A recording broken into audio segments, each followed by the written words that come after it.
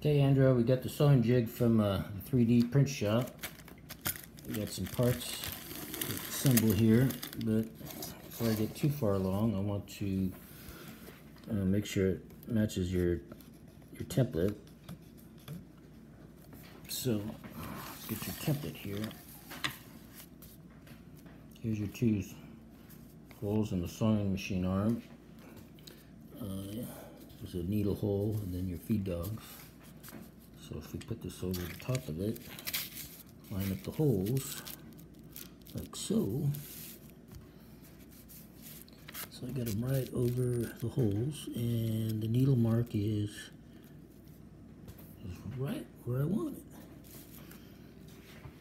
And so are the center feed dogs. It's right there. Okay, that's one template. Let's match it to the another one. Here's another one. Holes in the sewing machine arm, the needle hole. This one looks a little crooked. I think the other one's more accurate, but I'm lining it to all the templates to make sure. Yeah, this one's actually right on the money too.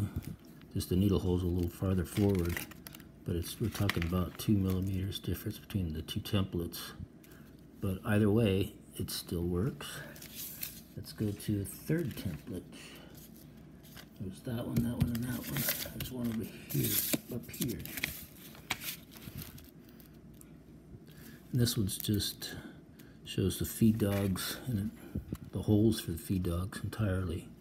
So when I line up those two holes and the feed dogs and the needle hole, again, we're good. Okay, so we're good on those three. I think you have another one. Yeah, there's another one. Try this template. Line up these two holes like so, and again, needle perfect. Yeah, so we're good. All right, so we'll finish assembly of this and we'll ship her off your way after we test run it.